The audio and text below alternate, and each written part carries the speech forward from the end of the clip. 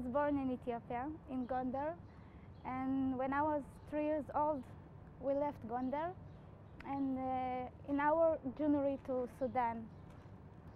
Of course, with a final destination to get to Israel, to the Promised Land.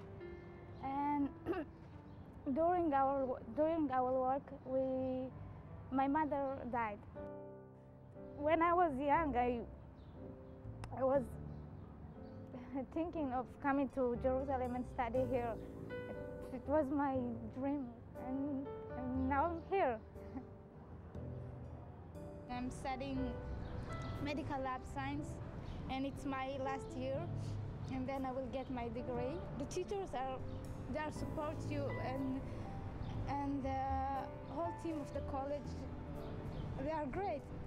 They give me a scholarship, a big scholarship, which helped me to get through to this year. She's amazing.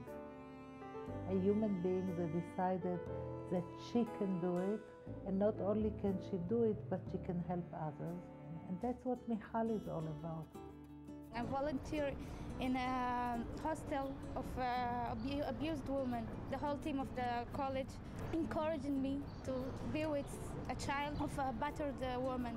Michal started tutoring this child last year, and she does a very fine job with the sheltered children. They really like her. Having said that, I think that she also gets a lot of satisfaction from what she does. It's just helped me. It's make me more alive. With the whole scholarship that I've been given by the college to do something for the society, it's the only thing that I can to give back.